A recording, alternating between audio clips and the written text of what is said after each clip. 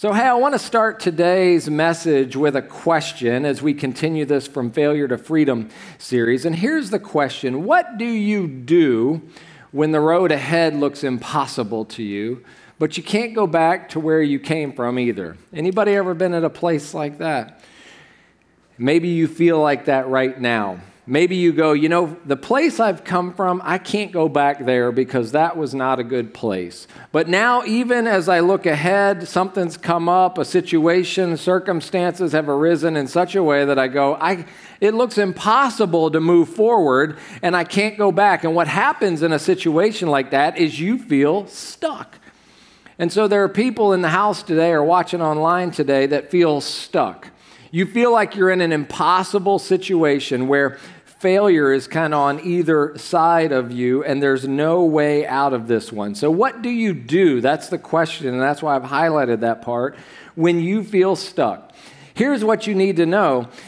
Moses and the Israelites found themselves in that exact situation. And so they can speak to us today as we look back at some of the Old Testament. What we've been doing in our church since nearly the beginning of the year is we've been going through the Bible. And so we started with Genesis, now we're in the book of Exodus, and we're going to keep marching on through the Bible, Old Testament, New Testament, and we're really discovering the whole story of who God is and how that connects with our lives. So if you have been reading Exodus, you're going to have read probably what I'm going to talk about today. If you're not reading it, I'll share with you. I'll give you plenty of context, but I also want to invite you into that. And if you're new here at our church, you're like, whoa, y'all are reading the Bible? Yep, we're doing that. So we would love to invite you to get in on that. I've always been saying that you'll get more out of Sundays if you invest on Monday, Tuesday, all through the week as well. Just reading a bit of Scripture, it will help you. So Moses and the Israelites end up in a place where the road ahead looks impossible and where they know they can't go back to where they came from. Let me give you a little context to get us where we are now today. And the Israelites were told by God a long time before they were in Egypt, which is where they are leaving today. We're going to be looking at them leaving Egypt in slavery for 400 years or so, being in chains. We've been talking about that. They're going to be heading to the Promised Land. That Promised Land was given to them in a promise, not yet given to them by God, all the way back with Abraham in Genesis chapter 12.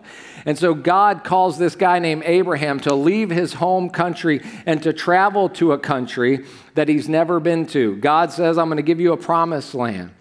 Yet the Israelites, centuries later really, are not there yet. The Israelites end up as slaves in Egypt. We talked about how they ended up there. It was a good thing at first, but then it turned into a bad thing, and they ended up in chains. And we've been using the imagery of chains and slavery, and the people were stuck there and couldn't get out. Generations were actually enslaved. 400-something years, most commentators believe they were there. That's your children's. You understand this? I mean, children are being born into this captivity. Why were they captives? Well, Egypt was using them to build their cities, free labor, basically. And so God raises up a man named Moses, we've looked at that, to be the deliverer of God's people and to lead them out of Egypt, because God said, I'm giving you a promised land, and they weren't there yet. And so God raises up a deliverer, and through a series of what are known as plagues, you've probably heard about that, even if you haven't read it, the 10 plagues, crazy stuff, y'all. And it could happen now. It wasn't raining at the first service. But you go outside, I want you to imagine after this, and frogs are everywhere. That's one of the plagues. Did you all read about that? It's crazy. The plagues that happen are unbelievable, but so much so that it's not just a couple frogs or whatever, one of the plagues, it's gazillions of them, and it ends up killing people and killing crops and all this. That's one of them. Locusts, there's all this stuff that happens, the last one being the death of the firstborn Egyptian children, a horrible thing. But these are the plagues that are brought upon them because they won't let God's people go when Moses says, let my people go. Eventually, the Pharaoh relents and says, you guys can go. I've had enough, basically. And so all of the Israelites, many of them, many commentators believe there was 1 million or more of them, but at least thousands of them at this point, they end up marching out of Egypt and into the wilderness, and they head out, and God, listen to this, takes them to the edge of a sea called the Red Sea. It's a big body of water. So they're camped out here and for the night. And then we're going to pick up the story there, all right? So God leads them to the Red Sea. Some of you know the story. I bet a lot of you do. Don't get ahead of me because you won't get as much out of it. And here's the thing. You might know the story, but your story, you might be struggling in your own story and not believing truly in the God that's going to deliver the people. So how does he do it? That's what we want to dig into today. So I want to pick it up there. Here's what it says in Exodus 14. When word reached the king of Egypt that the Israelites had fled, he let them go and they fled. Pharaoh and his officials changed their minds. Why did we let them go? What have we done letting all the Israelite slaves get away? Free labor, right? Building our cities. So Pharaoh harnessed, check this out, his chariot and called his troops. He took with him 600 of Egypt's best chariots. These are like tanks today. I mean, this is their warfare equipment. So he takes the chariots, each with its commander. So I mean, like tons of soldiers here. The Lord hardened the heart of Pharaoh, the king of Egypt. So he chased after the people of Israel who had left with fists raised in defiance. You've had us in slavery for 400 years. Finally, God has raised up a deliverer in Moses. We're leaving. And so they walk out of Egypt. They head out into the wilderness, and God directs them to this place, and they're camped out right in front of the Red Sea. It goes on. The Egyptians chased after them. Imagine this. With all the forces in Pharaoh's army, all his horses and chariots, his charioteers and his troops. This, y'all, is thousands of people.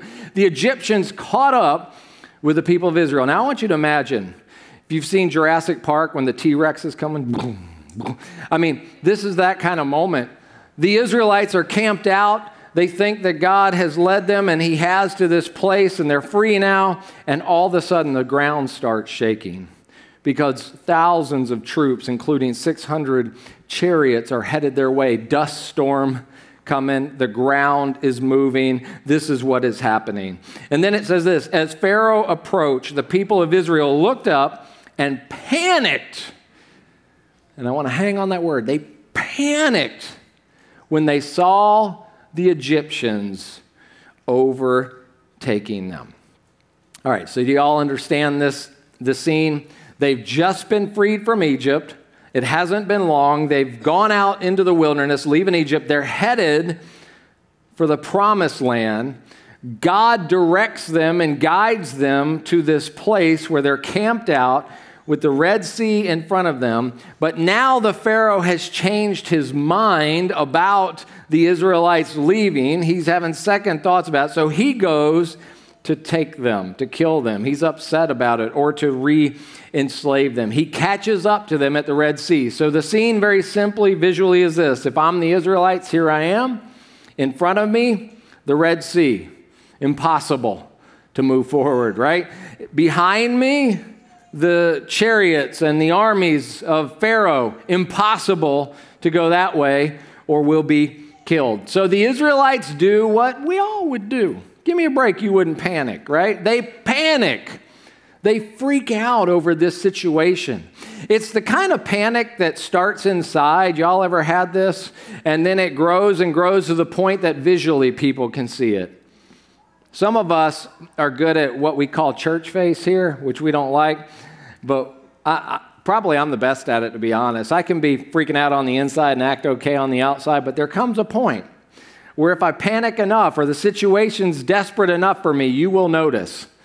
Anybody ever had that happen to them? Sometimes it happens in simple, like somebody calls on you in class and your face turns red. That ever happened to you? And you start panicking and it gets more red? Yeah.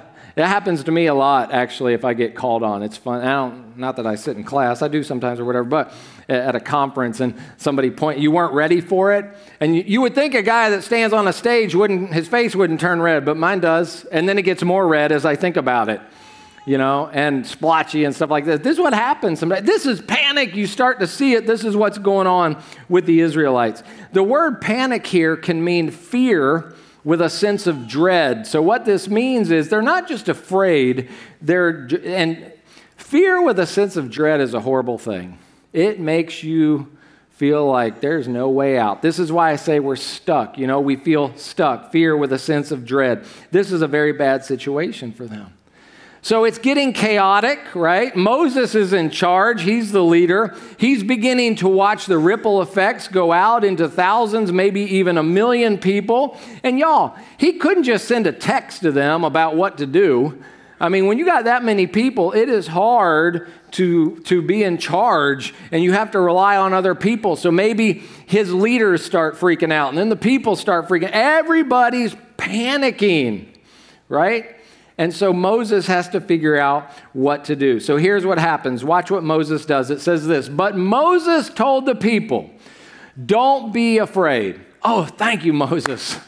I was freaking out, man. I was panicking, but I'm okay now since you said that. And then look at what he says. This is one of my favorite verses in the Old Testament. Kind of a strange verse to like, but man, I rely on this sometimes in my life. It says this, just stand still and watch the Lord rescue you today. Some translations of the Bible say this, see the salvation of the Lord this day. Like, what are you talking about, Moses? There's a sea in front of us, and there's an Egyptian army about ready to kill us behind us.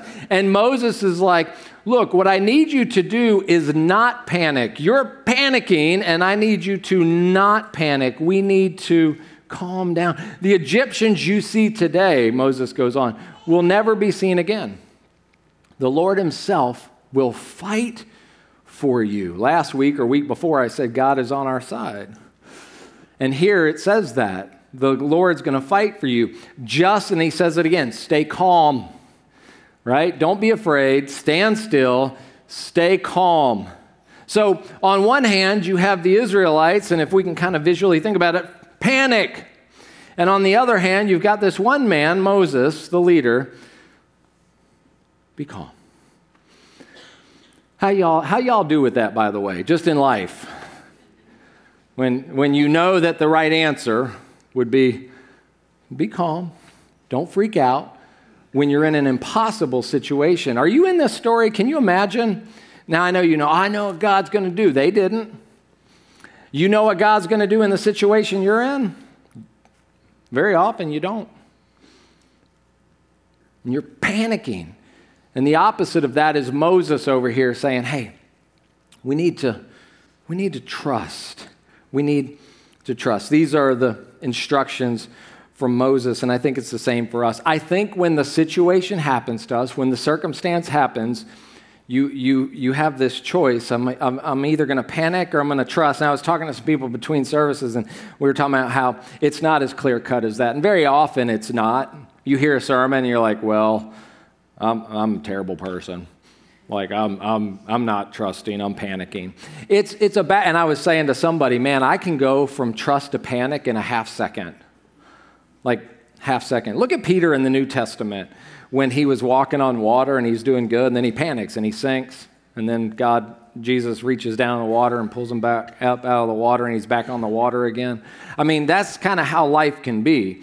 And so I know it's not as clear-cut and easy, but, we have the choice to either, and you go, it's not a choice. I mean, the situation dictates it.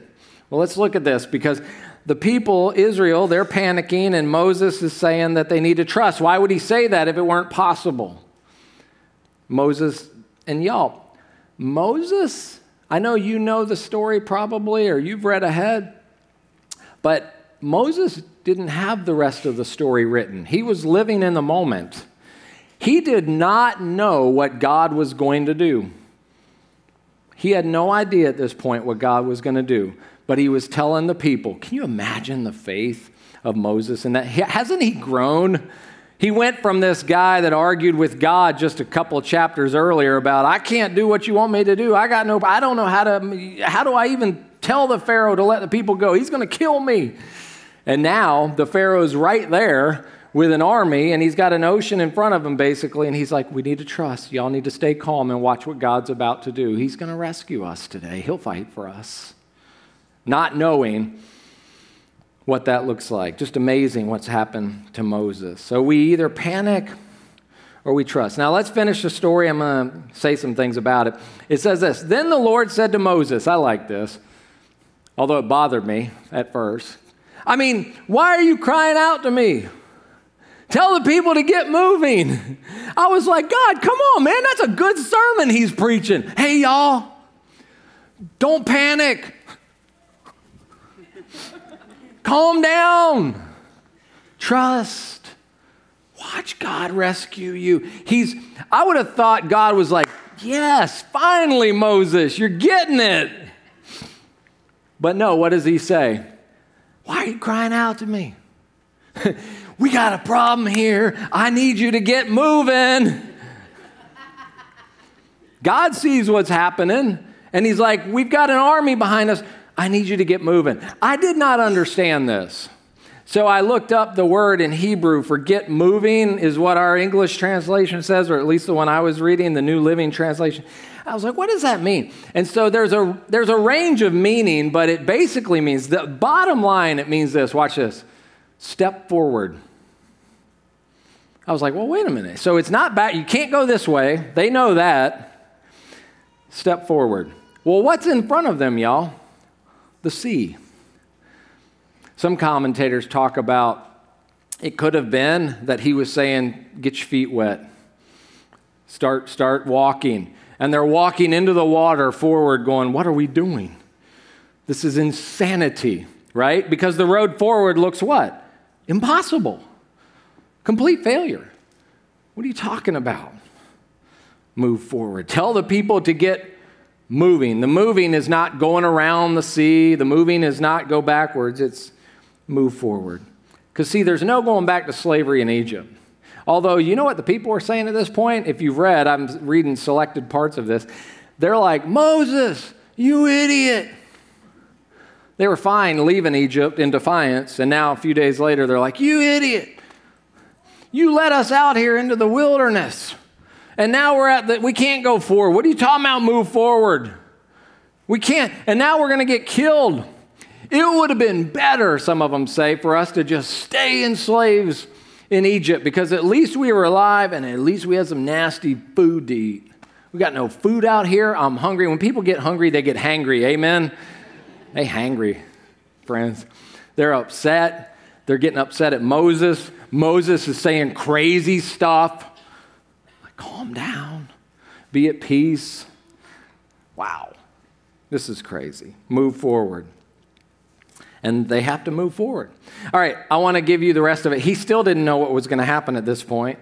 But here's the rest of the story. It says this. God goes on with his instructions. Pick up your staff. Raise your hand over the sea. Now he's telling them what to do. Divide the water. Huh? Divide the water so the Israelites can walk through the middle of the sea on dry ground. Now watch this next part about God fighting for them. It's powerful. It says this. Then the angel of God, I want to pause here for a moment and say, somebody go home and you want to dig in a little deeper, a little homework, check out the angel of God. That's all I'm going to tell you. Study that and understand what the angel of God, who the angel of God is, who had been leading the people of Israel, moved to the rear of the camp. Y'all, this should give you goosebumps. Here is the angel of God in front of them, and now the angel of God moves around the back. Why? Because he's got to protect their backside here. The pillar of cloud also moved from the front and stood behind them. The cloud settled between the Egyptian and Israelite camps. So now Egypt sees this cloud by day, and it says, as darkness fell, the cloud turned into fire, lighting up the night. But the Egyptians and Israelites did not approach each other all night. The Egyptians were like, we can't mess with that. What's going on here? It says this, then Moses raised his hand over the sea, and the Lord opened up a path through the water with a strong east wind. The wind blew all that night, turning the seabed into dry land. So the people of Israel walked through the middle of the sea on dry ground with walls of water on each side. A miracle. And this is what God did to move them forward. So the Israelites cross the sea on dry land. They get to the other side. And after they get across, the Pharaoh says, let's go get them. So they go down into the Red Sea on the dry land as well. And as the Israelites move out, the Egyptians move in. God releases the waters. It crashes upon them and takes them out. And God, listen to this, I'm going to say this very intentionally, rescues his panicking people. Not just rescues his people. And that might be a word for somebody today. God rescues his panicking people.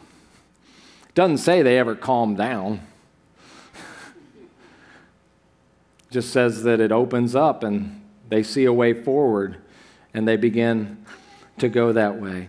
All of this, y'all, teaches me some things about God that I want to share with you today as we close this. And how, listen to this, a situation can look one way to me, but it can look another way to God. What you see is not always what God sees. What I see is impossible. A sea in front of me, failure. Like I can't go that way. And some of you are in a place right now where it feels like that in a relationship.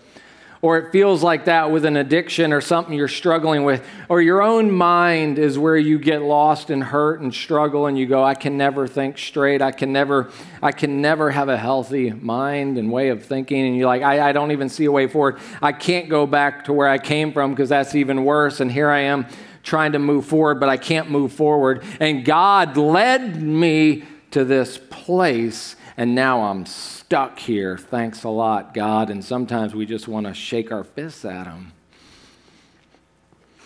We were talking about this week.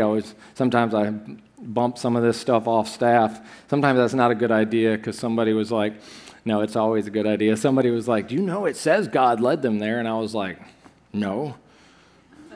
I'm like almost done. Don't mess me up. And I looked at it and I said, yes, it does. God himself led them to where they were camped in that impossible situation.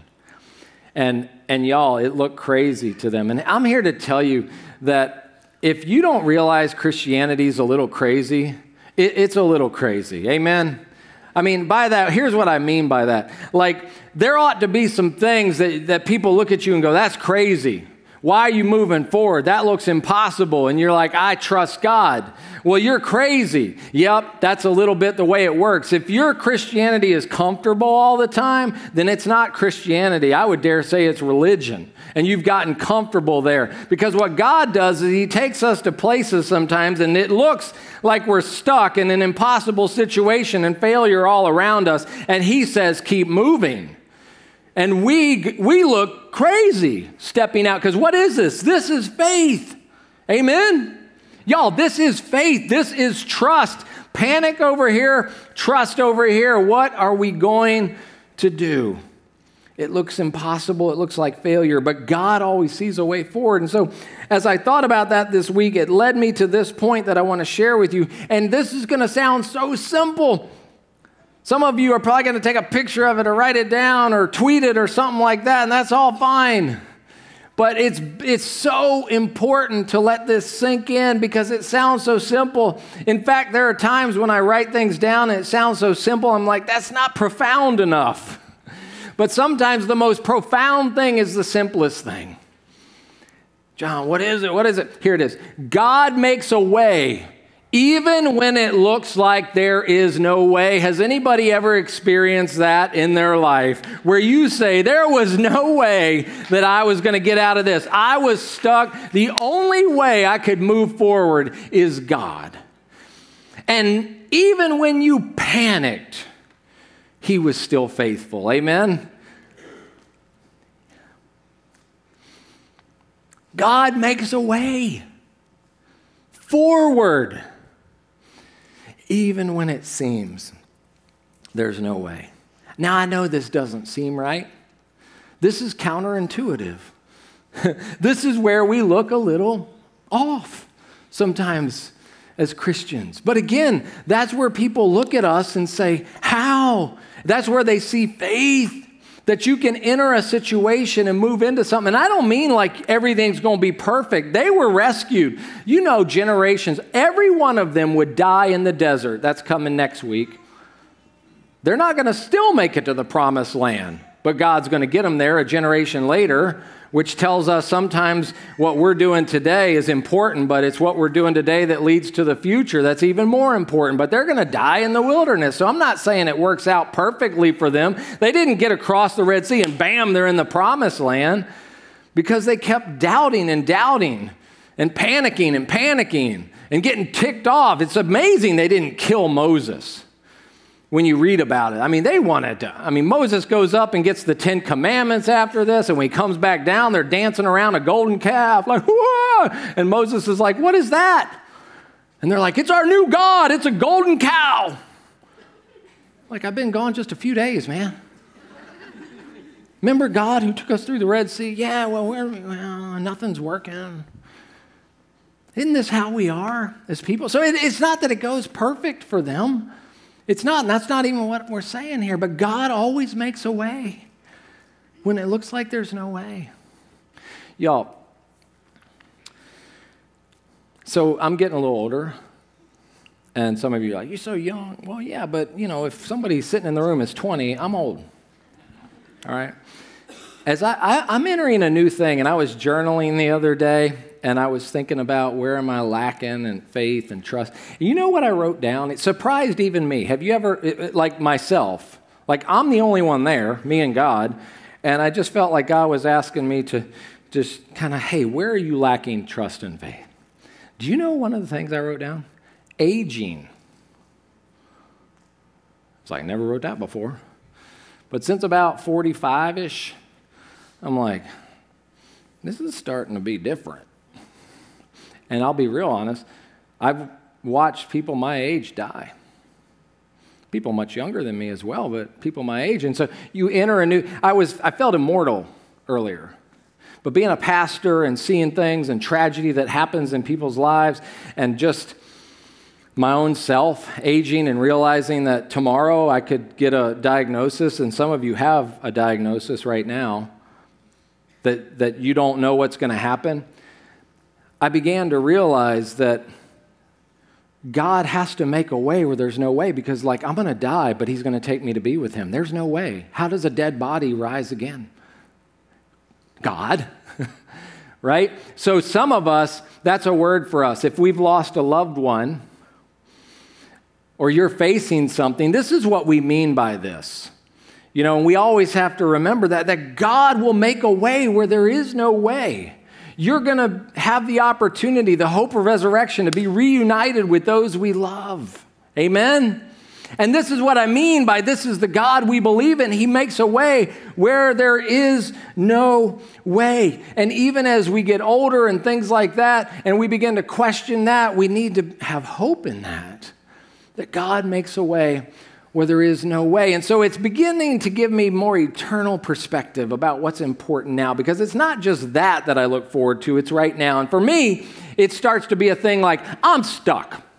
I'm right here, and it looks impossible forward, and I can't go back, but you know what? I can't stay here. I've got to live for Christ. Amen? I've got to do something with my life. It's but a vapor. Truly, as you get older, have you not? Those of us, I know I'm freaking some of you out under 40, but if you're over 40, are you not going, life's but a vapor? I don't have much longer. Like, what do I want to do? If I'm not doing it, I better be doing it. Right? So God makes a way where there's no way, and when you get stuck, step forward. I mean, what are you waiting for? Death? He'll make a way for that too, but why not now? Amen? Y'all hear me? What was I talking about? All right. Think ahead for a moment now to Jesus, because everything points to Jesus. Think of Jesus. Jesus had to do this, and everybody follow him as well. I want you to imagine the disciples began to scatter. Judas betrayed Jesus at the Last Supper. Jesus dies on a cross, and his disciples aren't even there. They're scattered and afraid. They're panicking because their leader dies, and they look like there's no way forward. What in the world just happened? It's 3 days that they're waiting around, and they're not waiting for the resurrection. It says they're going to the tomb to anoint Jesus' body. They thought he's gone. And then they're like, we can't go back. I left everything. My business is dead now. People thought I was nuts for following this crazy rabbi, and now I'm crazy. What am I going to do? He left me. He's put in a grave. The tomb is sealed.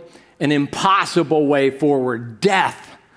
But what does God do? Raises him to new life. And y'all, this is the crux of our faith, is in a risen Christ. Whenever anybody tells you it's not about that, I'm here to tell you, Paul fights this so strong in the New Testament because we live in a culture and an age, and a new age even, that would say, oh, it wasn't that. Jesus didn't physically die. It was kind of a spiritual. Y'all, that is heresy. Jesus physically died and was raised again because you will physically die and be raised again. It is truth. It is the gospel of Jesus Christ, and it's here and available now. Amen? For us. It looked impossible, but God led the way forward. And I want to close with this because this is huge. Because some of us can't see a way forward. And we can't go back. God says, get moving. He says that to us today. And when you can't see the way forward because of the situation, because of the circumstance, even because of your own self, God can see a way forward. And as you stand here today, you have the choice to do one of two things. We've already said it, to panic like the Israelites or to trust like Moses. I want to change that word trust, if that's okay. Preachers like words that start with the same letter. So if I could change panic, I bet you know. Peace.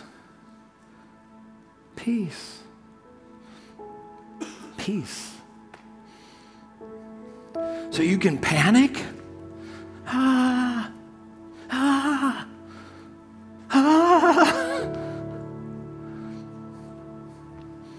Or peace.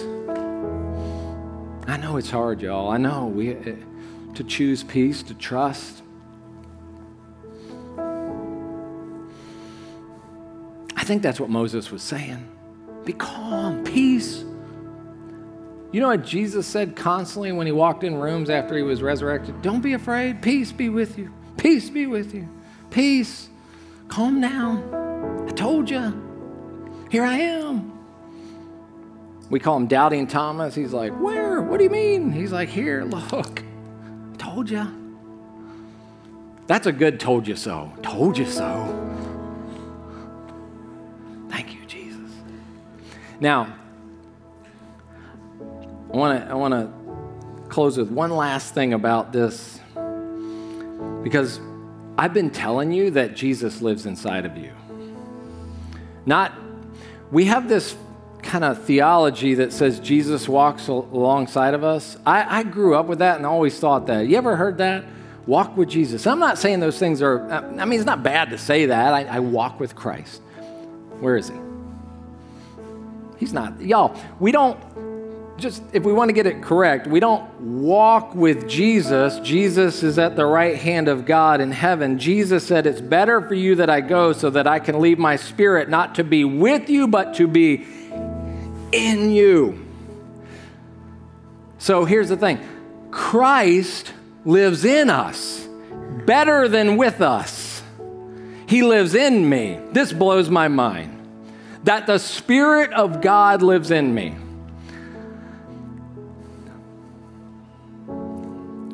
Peace and panic. I was thinking about that, and I thought this morning. That Jesus living inside me isn't the Prince of Panic. He's the Prince of what? Peace. Where'd you get that? Old Testament. He's a wonderful counselor, everlasting Father, mighty God, Prince of Panic. No, that don't make sense. Peace. He's a Prince of Peace. We love this scripture at Christmas. It's in Isaiah. Jesus is the Prince of Peace. He doesn't ever make you panic. He's not inside of you going, we better get really panicked about this one. Oh my goodness, do you see what's happening? No, what does he say? Peace, calmness, chill. I know some of you are like, this is nuts. Yes. Are you saying I can have peace in the middle of chaos? Yes. Are you saying I can have peace when there's a storm around me? Yes. Are you saying I can have peace if I get a diagnosis that says I'm going to die? Yes. Are you saying I can die at peace? Yes. Are you saying that I can have peace even if my marriage is a mess? Yes. It might help your marriage. Does panic ever help? No, but peace does. What would it look like? Because that's who lives in me. And he lives in you if you're a follower of Jesus. Amen? You might not be aware of it, but he's there. I believe that when you say yes to Christ, there's theology, and if you have this theology, that's fine, I guess, but there's this theology that says that you believe in Jesus and then sometime later you're filled with the Holy Spirit. I don't believe that. I believe that when you say yes to Jesus, you're immediately filled with the Holy Spirit of God. Well, I didn't know that. I know. It's taken me years to discover and be aware that I'm 100% full. It's just that I only recognize 2% of it. Anybody know? 8% of it, 50% of it. I'm finally getting to the upper ranges where I'm like, yes, this is amazing that I can still have peace. And I get tested all the time, just like you do. Wouldn't this help? Life. What do you do when the road forward looks impossible and the road back is impossible? You know what you do? You rely on the Spirit of Christ, the Prince of Peace, who lives in you, and you step forward.